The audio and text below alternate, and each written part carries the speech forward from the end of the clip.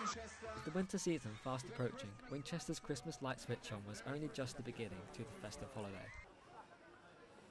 Live music, dancing and a surprise visit from Santa, Christmas spirits were lifted not only for the children, but for the adults as well.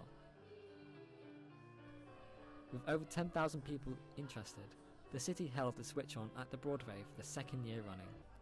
Attracting a range of people from students to those who have come from across the country, it allows local businesses and charities to promote their works.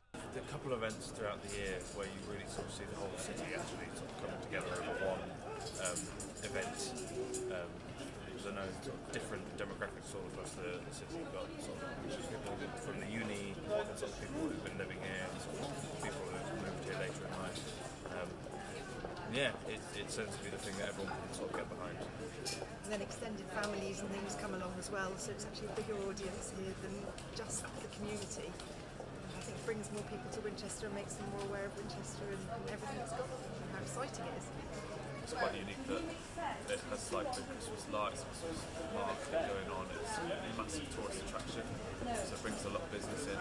You know, it makes our business busier. It makes a lot of businesses over Christmas busier by having the lights and everything and the market going on.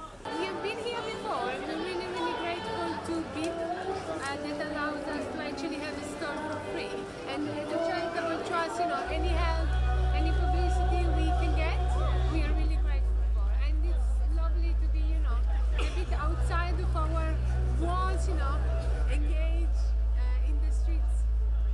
Is located at the top of Winchester High Street, and their travel experts can help you to Heart Radio's Rich Clark hosted this special occasion, and a special guest appearance from Winchester's very own Kevin Collick. The community have once again come together to enjoy the city's tradition. As you can see, Winchester's Christmas lights are an amazing sight. The festive season has well and truly started. James